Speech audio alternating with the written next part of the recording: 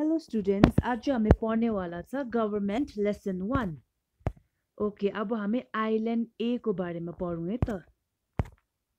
Okay, so people on island A R having problems है। So island एमा बस्ने मान्छेहरूमा चाहिँ अब प्रब्लम स्टार्ट भयो है। The island ह्याज no rules and people are doing what ever they want without worrying about what will happen है। So island एमा बस्ने मान्छेहरू चाहिँ आफ्नो मनमानी गरेर जे मनमा आउँछ त्यही गर्दैछ, अनि रुल्सहरू पनि केही छैन है। सो यिनीहरू यस्तो गर्दाखेरि चाहिँ के हुन्छ भने अरू मान्छेलाई के हुन्छ या के प्रब्लम हुन्छ भने नसोचिकन मनमानी गर्नु थाल्यो। People take things that do not belong to them है। मान्छेहरूले अब यस्तो सामानहरू लान्छ कि जुन चाहिँ उनीहरूको होइन है, अर्काको सामानहरू पनि टिपेर लान्छ है। अनि the stronger people push the vicar people around है। त्यो अब अलिक स्ट्रङ मान्छेहरूले चाहिँ विक मान्छेहरूलाई पनि हेप्छ या ठेलदिन्छ है। अनि people drive as fast as they want and cars are always क्रासिङ into each other है। अनि मान्छेहरूले चाहिँ आफ्नो मनमा नै खुसी गरेर गाडीहरू पनि यति स्पिड कुदाउँछ कि जहाँनिर चाहिँ एक दुसरेसँग गाडीहरू ठोकिएर हुन्छ है।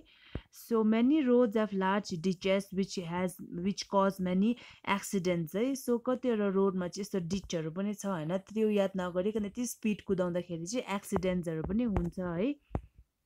अनि many people are homeless and do not have enough food to feed there families है। अन्त कतिवटा मान्छेकोमा चाहिँ घर पनि छैन है, अनि घर नभएको कारणले गर्दाखेरि खानाहरू पनि छैन, अनि फ्यामिलीजलाई चाहिँ एकदमै प्रब्लम भयो है। So people discriminate against others based on their caste, gender, religion etcetera है। सो मान्छेहरूले चाहिँ अब कास्ट हेरिकन या जेन्डर हेरिकन, जेन्डर केटाकेटी या रिलिजन हेरिकन चाहिँ डिस्क्रिमिनेट है, छुटाउने काम पनि गर्दो रहेछ होइन। Nobody feels safe on the island because citizens of neighboring island B say they will start a war against island A है। सो को पनि यता आइल्यान्ड एमा बस्ने को पनि चाहिँ अब सेफ फिल गर्दैन है, किनभने चाहिँ आइल्यान्ड बीमा बस्ने मान्छेहरूले भन्दैछ कि अब चाहिँ हामी वार स्टार्ट गर्ने भनेर है। Okay, so the people of island A R frustrated with all there problems है। अब आइल्यान्ड एमा बस्ने मान्छेहरू सबैजना चाहिँ फ्रस्ट्रेट भइरहेछ, किनकि अब धेरै किसिमको प्रब्लम्सहरू आइरहेछ है। So what should they do, अब तपाईँको हिसाबले चाहिँ के गर्नुपर्छ जस्तो लाग्यो आइल्यान्ड एको मान्छेहरूले। अनि why do you think they are having this problems है, अनि यो प्रब्लमहरू चाहिँ किन भएको जस्तो लाग्छ तपाईँको हिसाबले। ओके, नाउ यता अब अलिकति एक्टिभिटी छ है। यता प्रब्लम छ ग्रुप 1 मा स्टिलिङ, ग्रुप 2 मा stronger people hurting vicar people है। स्ट्रङ मान्छेहरूले चाहिँ विक मान्छेहरूलाई हेप्छ। अनि अर्को चाहिँ फास्ट ड्राइभिङ एन्ड भेहिकुलर एक्सिडेन्ट्स है, छिटो कुदाएको कारणले गर्दाखेरि चाहिँ एक्सिडेन्ट्सहरू पनि हुन्छ। अनि पट होल्स अन रोड्स है। अनि होमलेसनेस एन्ड पोभर्टी है, घर नभएको कारणले गर्दा अनि पोभर्टीहरू पनि हुँदैछ। अर्को चाहिँ ग्रुप 6 मा चाहिँ डिस्क्रिमिनेसन है, डिस्क्रिमिनेसनमा चाहिँ अब छुटाउने कामहरू क्यो। अनि डेन्जर अफ फरेन एट्याक होइन, डेन्जर अफ फरेन एट्याक भने चाहिँ अब फरेन कन्ट्रीहरूले चाहिँ या फरेन जग्गाहरूले चाहिँ एट्याक गर्नु सकिन्छ।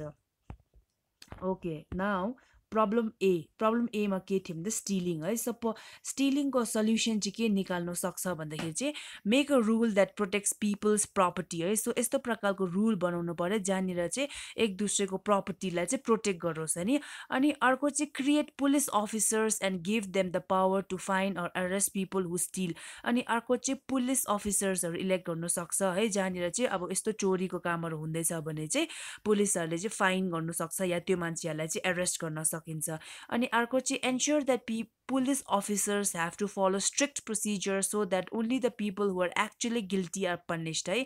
अनि अर्को चाहिँ के गर्नुपर्छ भने चाहिँ अब पुलिस अफिसर्सहरूले पनि यस्तो प्रकारले काम गर्नु पर्यो या यस्तो प्रकारले यस्तो प्रोसिजरले चाहिँ मान्छेहरूलाई पनिस गर्नु पर्यो कि जसले चाहिँ एक्चुली चोरेको या जसले चाहिँ एक्चुली गिल्टी हो त्यसलाई चाहिँ पनिस गर्नु पर्यो, न कि अब अर्को जो चाहिँ इनोसेन्ट हो त्यसलाई पनिस गर्नु हुँदैन है। So this are the possible solutions of stealing.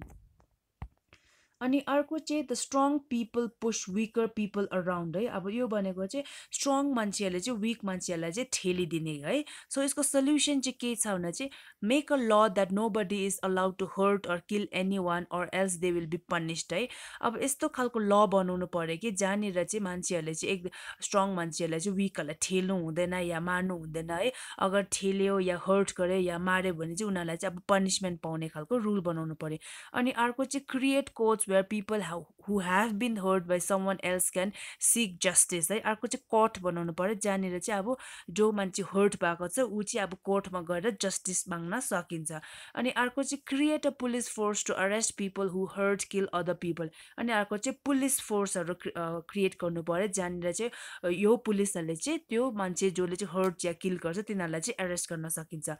अर्को चाहिँ help vicar sections of society and educate people to create a काइन्डर society अनि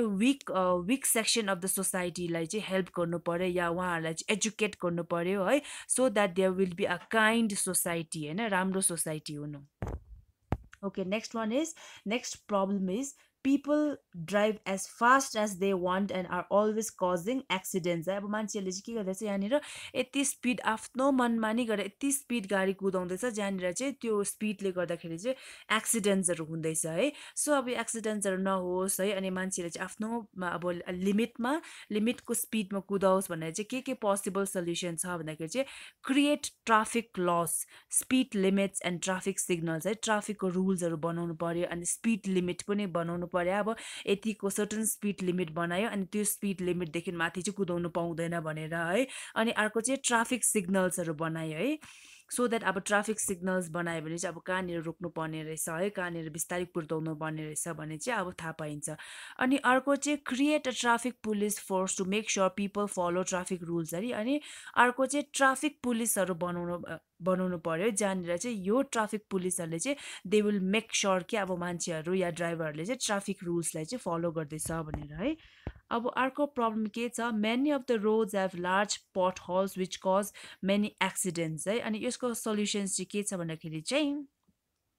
employee people and materials to fix the पट होल्स है अब मान्छे लगाउनु पर्यो है जहाँनिर चाहिँ अब पट होल्स भयो भने चाहिँ त्यो पट होल्सलाई फिक्स गर्ने मान्छेहरू चाहिँ लाउनु पर्यो अर्को चाहिँ create a system where people of island A can report पट holes in their neighbourhood to government officials है अब अर्को चाहिँ के छ भने चाहिँ अब आइल्यान्ड ए को मान्छेहरूले चाहिँ कुनै अब पट होल्स देखिहालेछ भने चाहिँ इन देयर नेबरहुड देखिहालेछ भने चाहिँ गभर्मेन्ट अफिसियल्समा चाहिँ कम्प्लेन गर्दा हुन्छ अर्को प्रब्लम होमलेसनेस एन्ड पोभर्टी है होमलेसनेस एन्ड पोभर्टी भने चाहिँ अब घर नभएको कारण अनि खानाहरू नभएको कारण है सो यसको सल्युसन के छ भन्दाखेरि चाहिँ give pore people free food and health care है पोर मान्छेहरूलाई चाहिँ फ्रीमा खाना है फ्रीमा हेल्थ केयर दिनु अनि अर्को चाहिँ यो होमलेस मान्छेहरूको लागि चाहिँ सेल्टर मतलब घर बनाइदिनु अर्को चाहिँ यस्तो खालको अपर्च्युनिटी दिनु पर्यो कि जहाँनिर चाहिँ पोर मान्छेहरू चाहिँ गएर काम गरेर चाहिँ पैसा कमाउन सकिने okay next one is discrimination भनेको छुटाउनु है सो अब यो छुटाउनुबाट चाहिँ कसरी चाहिँ पोसिबल सल्युसन निकाल्न सकिन्छ भने चाहिँ यस्तो रुल बनाउनु पर्यो जहाँनिर चाहिँ कोही मान्छेले चाहिँ छुटाएछ भने चाहिँ उनीहरूलाई चाहिँ पनिसमेन्ट पाउने खालको हो अनि अर्को चाहिँ यस्तो प्रकारको अब उयो गर्नु पर्यो कि हामीले दिस थिङ सल्युसन लिएर आउनु पर्यो जहाँनिर चाहिँ जुन चाहिँ सेक्सन अफ द सोसाइटीलाई चाहिँ डिस्क्रिमिनेट हुँदैछ त्यो डिस्क्रिमिनेट भएको सोसाइटीलाई चाहिँ हामीले अपलिफ्ट गर्नु पर्यो है अपलिफ्ट मतलब उनीहरूलाई चाहिँ उँभो लगाउनु पर्यो या यस्तो खालको अब अपर्च्युनिटिजहरू दिनु पर्यो कि जहाँनिर चाहिँ उनीहरू पनि अब काम गरेर अलिक है पैसा रुपियाँ कमाएर अनि अलिक उँभो लाग्ने खालको बनाउनु पर्यो अर्को चाहिँ educate people about equality and fairness है अब मान्छेलाई चाहिँ इक्वली ट्रिट गर्नुपर्छ सबैलाई फेयर ट्रिट गर्नुपर्छ है irrespective of caste class yeah gender यस्तो छुटाउनु हुँदैन भन्ने कुरामा चाहिँ एजुकेट गर्नुपर्छ अब अर्को के छ थ्रेट अफ फरेन इन्भेजन यसमा चाहिँ create an army to defend the island in case of foreign attacks है अब आर्मीहरू क्रिएट गरेर राख्नु पर्यो जहाँनिर चाहिँ अब कुनै फरेन एट्याक्स या वारहरू भइहालेछ भने चाहिँ आर्मीले चाहिँ डिफेन्ड गर्न सकिन्छ अनि अर्को चाहिँ by weapons for army to use है अब आर्मीहरूले चाहिँ युज गर्न सकिने वेपनहरू किन्नु पर्यो अनि अर्को चाहिँ make rules that the army must follow so that they do not use the power to hurt innocent people अनि यस्तो अब रुल बनाउनु पर्यो जहाँनिर चाहिँ अब आर्मीहरूले चाहिँ फलो गर्नुपर्छ so that they are not able they should not hurt innocent people अर्को स्टिलिङ है make a rule that protects a people's property create a police officers and give them the power to find or arrest people who still ensure that police officers have to follow strict procedure so that only the people who are actually guilty of punished है यो त अघि भइहाल्यो है okay so first people had to make the rules है अब मान्छेहरूले चाहिँ रुल बनाउनु पर्यो है त्यहाँदेखि सेकेन्डमा चाहिँ people had to make sure every one is following the rules है मान्छेले फर्स्टमा रुल बनाउनु पर्यो त्यहाँदेखि चाहिँ यस्तो अब यस्तो याद गर्नु पर्यो कि त्यो रुल बनाएको चाहिँ सबैले फलो गर्नु पर्यो अनि थर्डली चाहिँ people had to ओभरसी that the rules and powers are not being misuse है अब यस्तो हेर्नु पर्यो कि अब रुल्स एन्ड पावर्स जुन चाहिँ बनाएको छ त्यो चाहिँ मिसयुज हुनु हुँदैन है अनि similarly in order for a country to function smoothly rules have to be made है implemented and someone has to ensure that these rules are not being misused. Okay, so in a country an organization that does these three function is called a government है so government के लाई भनिन्छ भन्दाखेरि जसले चाहिँ यो तीनटा function गर्छ so number one is make rules अर्को चाहिँ make sure the rules are being implemented है अर्को चाहिँ ओभरसी that the rules are powers are not being मिसयुज्ड so and what is the government अब गभर्मेन्ट भनेको चाहिँ यस्तो अर्गनाइजेसन हो जसले चाहिँ ल बनाउने रेस्पोन्सिबिलिटी लिन्छ अनि त्यसलाई इम्प्लिमेन्ट हुँदैछ कि भएको छैन भनेर मेक स्योर गर्नेलाई चाहिँ गभर्मेन्ट भनिन्छ